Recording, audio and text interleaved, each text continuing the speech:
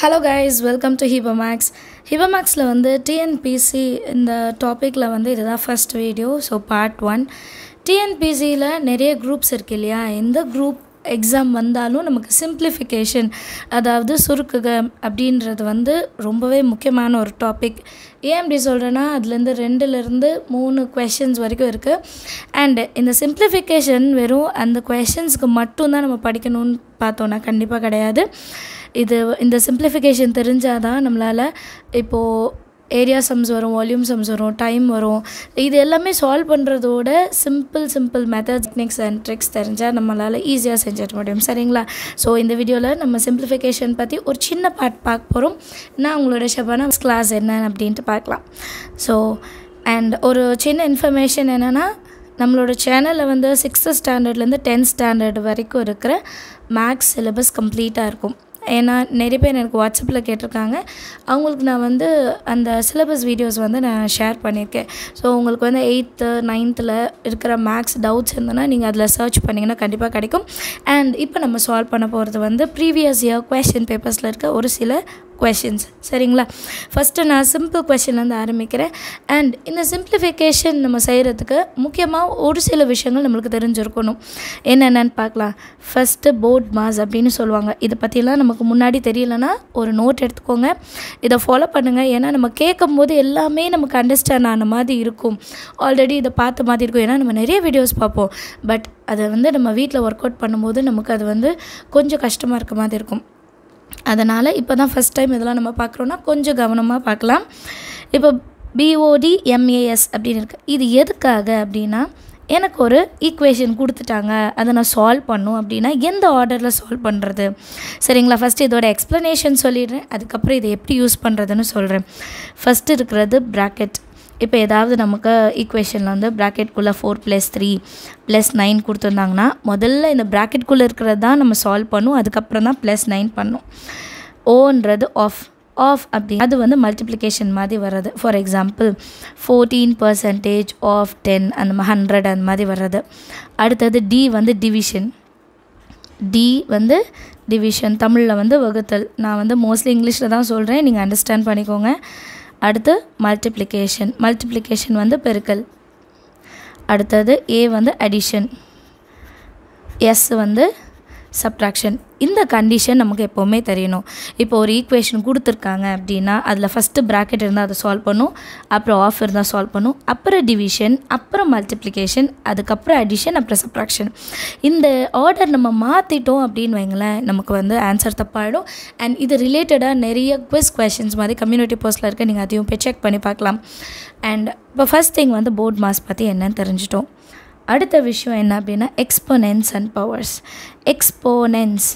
எக்ஸ்போனன்ஸ்ன்னு சொன்னால் டக்குன்னு உங்களுக்கு ஐடியா கிடைக்கலன்னா இந்த மாதிரி எழுதுறது. 2^5 × 3^5 35/2 எப்படி வேணால் வரலாம். சரிங்களா? இந்த மாதிரி இருக்கிற சம்ஸ் இதை பற்றி நமக்கு தெரிஞ்சிருக்கணும். இது என்ன அப்படின்னா, இப்போ 2/5 அப்படின்னா 2 5 வாட்டி எழுதணும், அவ்வளோதான். 2 2 2 2. இதை எப்படி பண்ணிடக்கூடாது, 2 × 5ன்னு பண்ணியிருக்கக்கூடாது. சரிங்களா? 2 நீங்கள் 5 வாட்டி எழுதலாம், அதை வந்து 2/5 அப்படின்னு நம்ம சொல்லலாம். அண்ட் இதில் இன்னொரு விஷயம் என்னென்னா, எந்த நம்பருக்கு மேலே 0 வருதோ அதோட வேல்யூ 1ன்னு மாறும். இது வந்து ஒரு ட்ரிக்கு மாதிரி, நம்ம ஈஸியாக வந்து 1 வேர்ட்ஸ் மார்க் பண்ணுறதுக்கு இது ஈஸியாக இருக்கும். அடுத்தது 2 நம்பர் இருக்குது, ஒரே மாதிரி இருக்குது, கீழே பேஸ் நம்பர் ஒரே மாதிரி இருக்குது அப்படின்னா பவர் மாதிரி இருக்குன்னா நம்ம பேஸ் எழுதிட்டு பவரை ஆட் பண்ணிக்கலாம். இது மல்டிப்ளிகேஷனில் இருந்தால். இதே மாதிரி 2/5 × 2/4 × 2/6 இருக்குன்னா இன்னொரு நம்பர் ஆட் பண்ண போகிறோம், 5 + 4 + 6, அவ்வளோதான். இது டிவிஷனில் இருந்தால், வகுத்தலில் இருக்குன்னு வைங்க, 2/5 / 2/3 அப்படின்னா 2/5 - 3 அப்படின்னு எழுத போகிறோம். சரிங்களா? இதெல்லாம் பேசிக்காக நமக்கு தெரிய வேண்டிய ஒரு சில விஷயங்கள். அண்ட் அடுத்தது நமக்கு என்ன தெரியும்னா square numbers and square root கண்டுபிடிக்கிறது. இதெல்லாம் சின்னதாக தெரிஞ்சால் போதும். அடுத்தது க்யூப் இப்போ ஸ்கொயருனா ஒரே நம்பரை 2 வாட்டி மல்டிபிள் பண்ணுவோம், க்யூப்னா ஒரே நம்பரை 3 வாட்டி நம்ம மல்டிபிள் பண்ணுவோம். சரிங்களா? அண்ட் ஸ்கொயர் ரூட் கண்டுபிடிக்கிறது எப்படின்னா, இப்போது ரூட்குள்ளே 36 இருக்குது. இது எல்லாமே ஒரு எக்ஸாம்பிள் தான். நம்ம வந்து ஒரு விஷயம் செய்ய முன்னாடி அதை பற்றி நம்ம தெரிஞ்சுக்கிட்டோன்னா அதை சொல்லிக் கொடுக்கும்போது உங்களுக்கு ஈஸியாக அண்டர்ஸ்டாண்ட் ஆகும். இப்போது ரூட்குள்ளே 36 இருக்குதுன்னு வைங்க. இந்த 36 நான் 6 × 6ன்னு எழுதலாம். இந்த ரூட்குள்ளே 2 நம்பர் ஒரே மாதிரி இருந்தால் வெளியே எடுத்து எழுதிடலாம். சரிங்களா? இதோட கான்செப்ட் என்னென்னா, இது ரூட்குள்ளே 6 மேலே 2 இருக்குதுன்னு அர்த்தம், 6/2 இருக்குதுன்னு அர்த்தம். இந்த ரூட் அப்படின்னா 1/2. ஆல்ரெடி 6 2 இருக்குது, 2 கேன்சல் ஆகிட்டு 6 வரும். சரிங்களா? ஓரளவுக்கு இந்த இன்ட்ரடக்ஷன் உங்களுக்கு புரிஞ்சிருக்கும்னு நினைக்கிறேன். இப்போ நம்ம ஃபஸ்ட்டு சம் சால்வ் பண்ணலாம். சரிங்களா? ஃபஸ்ட் கொஷின் என்ன எடுத்திருக்கேன், ரொம்ப ஈஸியானதை எடுத்திருக்கேன் ஃபஸ்ட் கொஷின். ஏன்னா முதல்ல கஷ்டமானது படிக்கக்கூடாது இல்லையா? ஃபஸ்ட்டு நம்ம கொஞ்சம் ஈஸியானது படிச்சுட்டு அதுக்கப்புறம் பெரிய சம்ஸ்லாம் நம்மளால் சால்வ் பண்ணுற மாதிரி இருக்கான்னு பார்க்கலாம். 8/2 × 3/5. இப்போ இந்த கொஷின் எந்த மாதிரி இருக்குது? எக்ஸ்பொனன்ஸ் அண்ட் பவர்ஸ் மாதிரி இருக்குது இல்லையா? Powers and எக்ஸ்பொனன்ஸ்ன்னு எழுதிருங்க. இப்போ இதை எப்படி சால்வ் பண்ணுறது? 2/5 அப்படின்னா என்ன சொன்னேன், 2 5 வாட்டி எழுதணும். அதோட வேல்யூ இங்கே கண்டுபிடிச்சி எழுதணும்லாம் அவசியம் கிடையாது. 2 முதல்ல 5 வாட்டி எழுதிடுங்க. 4 5. அதுக்கப்புறம் 9/2 அப்போ 9 2 வாட்டி எழுதிடுங்க. டிவைடட் பை 8/2 இருக்குது. அப்போ 8 2 வாட்டி எழுதணும். 3/5 3 5 வாட்டி எழுதணும். இதில் ஏதாவது டவுட் இருக்கா? இல்லை இல்லையா? நான் கொடுத்துருக்க கொஷினை பிரித்து எழுதிட்டேன். அவங்க வந்து 2/5 கொடுத்துருக்காங்க, நான் 5 வாட்டி 2 எழுதிட்டேன். ஓகேவா? இப்போ இதை எப்படி சால்வ் பண்ணணுன்னு பாருங்கள். 9 எப்படி கேன்சல் பண்ணலாம்? 3 3s are 9. 3 × 3 9. அதே மாதிரி 3 × 3 9. இப்போ இது சால்வ் ஆகிடுச்சு பாருங்கள். இப்போ அடுத்தது இங்கே வாங்க. 2 1s are 2 4s are. Again 2 2 4 2 2 அடிச்சிடலாம். அடுத்தது 2 4s are 2 2s are. இப்போ மிச்சம் நமக்கு மேலே எதுவுமே இல்லைன்னா 1ன்னு எழுதணும். கீழே என்ன மிச்சம் இருக்குது? 2 × 3. அப்போ 1/6. இதுதான் ஆன்சர். சரிங்களா? இப்போ இந்த சம் உங்களுக்கு புரிஞ்ச மாதிரி இருக்குது அப்படின்னா, ரெண்டாவது சம்மு நான் வந்து ஹோம்ஒர்க்காக, ரெண்டாவது சம் வந்து நீங்கள் ப்ராக்டிஸ் பண்ணுறதுக்கு தரேன். அது நீங்கள் சால்வ் பண்ணி கமெண்ட்டில் எழுதுங்க. சரிங்களா? 2/8 × 3/5 × 5/4 டிவைடட் பை, நான் ஈஸியான சம்மாக தான் தரேன், உங்களுக்கு கொஷின் பார்த்தாலே தெரியும், 5/3 × 2/4. இதை வந்து சால்வ் பண்ணோம். டிஎன்பிஎஸ்சி எக்ஸாமை நம்ம பாஸ் பண்ணுறதுக்கு இல்லை ரொம்ப நல்ல மார்க் எடுக்கிறதுக்கு முக்கியமான ஒரு விஷயம் என்னென்னா ப்ராக்டிஸ். ஒரு சம்மை பார்க்குறீங்கன்னா அதே மாதிரி ஒரு கொஷினை நீங்களாக எடுத்து ப்ராக்டிஸ் பண்ணி பாருங்கள். அப்போ தான் நமக்கு வந்து அது யூஸ் ஆகும். கொஷின் பார்த்தோன்னே, எக்ஸாமில் வந்து கொஷின் பார்த்தோன்னே டக்குன்னு அது ஆன்சர் கண்டுபிடிக்கிறதுக்கு யூஸ் ஆகும். அடுத்தது 3வது கொஷின், 2வது கொஷின் உங்களுக்கு ஹோம்ஒர்க். இப்போது தேர்ட் கொஷின் நான் என்ன எடுக்கிறேன் அப்படின்னா, ஃப்ராக்ஷன்ஸ் வச்சு எடுக்கிறேன். ஃப்ராக்ஷன்ஸில் சிம்பிளிஃபிகேஷன் எப்படி?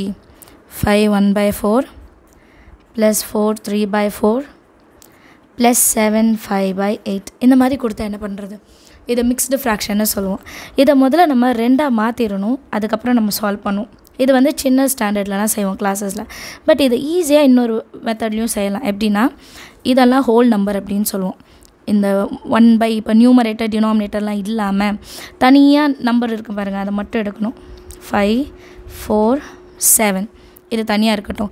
இப்போ சைடில் நமக்கு இந்த 1/4 இருக்கா, 1/4 + 3/4 + 5/8ன்னு இருக்கா. இப்போ எப்போவுமே இந்த மாதிரி ஃப்ராக்ஷன்ஸில் கூட்டணும் இல்லை கழிக்கணும் அப்படின்னாலோ, ஆட் பண்ணணும் இல்லை மைனஸ் பண்ணோன்னாலோ, கீழே இருக்கிற நம்பர் ஒரே மாதிரி இருக்கான்னு பார்க்கணும். அப்படி இல்லைன்னா எல்சிஎம் எடுப்போம். கரெக்டாக? இப்போ இது 2 ஒரே மாதிரி இருக்கா. அப்போ ஃபஸ்ட்டு இதை சால்வ் பண்ணிடலாமா? கீழே 2 நம்பர் ஒரே மாதிரி இருந்தால் மேலே இருக்க நம்பரை ஆட் பண்ணிக்கலாம். 1 + 3 4. இப்போ மைனஸ் இருந்தால் மைனஸ் பண்ணுவோம், அவ்வளோதான். 4/4 + 5/8. 4/4 கேன்சல் ஆனால் 1 1 + 5/8 இருக்கும். இப்போ இந்த 1 இருக்குது பார்த்தீங்களா, இது எப்படி ஆகும்னா 1 5/8 மாதிரி. அப்போ இந்த ஹோல் நம்பர் இங்கே சேர்க்கணுமா? +1. ஆன்சர் பாருங்கள், 9 10 17 17 5/8 தான் ஆன்சர். அண்டர்ஸ்டாண்ட் ஆகுதா? இப்போ இதே மாதிரி இன்னொரு சம்மை நீங்கள் வந்து எடுத்து சால்வ் பண்ணி பார்க்கணும். அடுத்து 4th கொஷின் பார்க்கலாம். 4th கொஷின் ஒரு முக்கியமான டைப். என்னென்னா, இந்த மாதிரி சம்ஸ் வந்தாலே நம்ம கொஞ்சம் நர்வஸ் ஆகிடுவோம், இது எப்படி சால்வ் பண்ணுறது அப்படின்ட்டு. ஸோ இந்த அப்போர்ட் ஆரோ மார்க் வந்து ஞாபகம் வச்சுக்கோங்க. என்னென்னா, இந்த மாதிரி நிறைய சீக்வென்ஸ் இருக்க மாதிரி அடுக்கடுக்காக இருக்கிற மாதிரி சம்ஸ் வந்தால் முதல்ல கடைசியிலேருந்து தான் மேலே போகணும். கீழே சால்வ் பண்ணிவிட்டு அப்படியே மேலே ஒரு ஸ்டெப்பாக நம்ம போகிற மாதிரி இருக்கும். சரியா? ஸோ இப்போ இதை எப்படி சால்வ் பண்ணுறதுன்னு பார்க்கலாம். 1 + 1/, இப்போ இந்த இடத்த நான் சால்வ் பண்ண போகிறேன். 1 + 1/9 சால்வ் பண்ண போகிறேன். இது எப்படி சால்வ் பண்ணுறது நிறைய பேருக்கு தெரியும். 9 × 1 இதை மல்டிபிள் பண்ணும், இதை வந்து ஆட் பண்ணும். 9 1s are 9, 9 + 1 10. ஸோ இதை 10/9ன்னு எழுதிக்கலாம். அண்ட் எப்போவுமே 1/10/9 or ஏதாவது நம்பர் இருக்குது அப்படின்னா இந்த டினாமினேட்டரில் இருக்கிறது அப்படியே நம்ம நியூமரேட்டரில் கொண்டு போயிடணும், அப்படியே தலைகீழ் எழுதிடணும். சரியா? இப்போ அடுத்த லைனில் அதை தான் மாற்றி எழுத போகிறேன். 1 + 1/1 + 9/10. இப்போ மறுபடியும் பாருங்கள், நம்ம ஃபஸ்ட்டு சால்வ் பண்ண மாதிரியே இது இருக்குது. அப்போது 10 1s are 10, 10 + 9 அதை தான் நான் செய்ய போகிறோம். 1 + 1/10 1s are 10, 10 + 9 19/10. மறுபடியும் பாருங்கள், இந்த 10 என்ன பண்ணணும், மேலே கொண்டு போகணும். அப்போ 1 + 10/19. இப்போ ஃபஸ்ட்டு பண்ணதே ரிட்டர்ன் வந்துருச்சு. 19 × 1 19, 19 + 10 29, 29/19. இதுதான் ஆன்சர். எப்படி பண்ணோம் இன்னொரு வாட்டி பார்க்கலாமா? ஸோ சீக்வென்ஸ் இந்த மாதிரி அடுக்கடுக்காக சம் இருந்துச்சுன்னா கீழேருந்து மேலே சால்வ் பண்ணும். முதல்ல கீழே என்ன கொடுத்துருக்காங்கன்னு பாருங்கள், அதை இன்ட்டு பண்ணிவிட்டு மேலே இருக்கிறதோட ப்ளஸ் பண்ணுங்கள். 1/ன்னு வரும், அதை தலைகீழ எழுதி நம்ம ஆன்சர் எழுதணும். இப்போ முதல்ல என்ன பண்ணுமோ அதே தான். 10 × 1 + 9/10, திருப்பி 10 ரெசிப்ரோக்கல் பண்ணுறோம். 19 × 1 + 10 29/19. அண்டர்ஸ்டாண்ட் ஆகுதா? இப்போ இதே மாதிரி நான் ஒரு சம் தரேன், எனக்கு அது வந்து நீங்கள் சால்வ் பண்ணி பாருங்கள். ஜஸ்ட் ட்ரை பண்ணுங்கள், கண்டிப்பாக உங்களால் சால்வ் பண்ண முடியும். அண்ட் ஆன்சர் என்னென்னு கமெண்ட்டில் எழுதுங்க. ஸோ உங்களுக்கு ஒரு சம் கொடுத்துருக்கேன். இது நான் 2 ஸ்டெப் தான் கொடுத்துருக்கேன், நான் நிறைய கூட தரல. ஸோ நீங்கள் ஃபஸ்ட் அதை ட்ரை பண்ணிவிட்டு இந்த சம்மையும் சால்வ் பண்ணி பாருங்கள். உங்களோட ஆன்சர் என்னென்னு கமெண்ட் செஷனில் எழுதுங்க. இப்போ அடுத்த 6வது சம் பார்க்கலாம். இந்த 6வது சம் ரூட் சம்ஸ். நான் சொன்னேன் இல்லையா, ஸ்கொயர் ரூட் கண்டிப்பாக பார்த்துருக்கணும், ரூட் க்யூப் ரூட் வந்து கண்டிப்பாக பார்த்துருக்கணுன்ட்டு. ஸோ இதில் அடுத்த சம் என்ன அப்படின்னா ரூட்குள்ளே நம்ம எழுதுகிற மாதிரி வரும். என்னென்னு பார்க்கலாம். ஸோ கொஷின் எழுதியிருக்கேன், கொஷின் எழுத கொஞ்சம் லேட் ஆச்சு, அதனால தான் நான் ஸ்கிப் பண்ணேன். இப்போ இந்த மாதிரி சம் வந்தால் நம்ம நினைப்போம் இல்லையா, இது எப்படி சால்வ் பண்ணுறது அப்படின்ட்டு. ரொம்ப ஈஸியானது. இதிலுமே என்னென்னா நம்ம முதல்ல லாஸ்ட்ல இருந்து தான் சால்வ் பண்ண போகிறோம். சரிங்களா? லாஸ்ட் கொஷின் கீழே இருந்து மேலே. இப்போ இது வந்து ரைட்லேருந்து லெஃப்ட்டு. முதல்ல இந்த வேல்யூ தெரிகிற மாதிரி தான் கொடுப்பாங்க, இந்த இடத்துல தெரிகிற மாதிரி தான் கொடுப்பாங்க. இதை வச்சு தான் நம்ம ஒன்று ஒன்றா சால்வ் பண்ண போகிறோம். இப்போ இந்த ரூட்குள்ளே இருக்கிற வேல்யூஸை நம்ம சால்வ் பண்ணோம். லாஸ்ட்டு வேல்யூ பாருங்கள், √25. நான் ஸ்கொயர் நம்பர்ஸ் முன்னாடியே படிச்சிருங்கன்னு சொன்னேன்.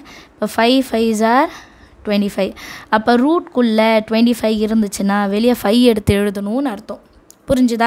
இப்போ ஃபஸ்ட்டு நான் என்ன எழுதுகிறேன், 43, அடுத்தது 31 ரூட் இருக்குது, அடுத்தது 21, அடுத்தது 11. இந்த 11 பக்கத்தில் √25 நான் 5ன்னு எழுதிக்கணும். அதுதான் விஷயம் இப்போது. சரிங்களா? 11 வந்து தனியாக ஒரு ரூட். ஓகேவா? புரியுதா? ஃபஸ்ட்டு இருக்கிற நம்பர்லாம் எழுதிருங்க. 11 + 25 ரூட். 25ஓட ரூட் எப்படி எழுதணும், 5ன்னு எழுதுங்க.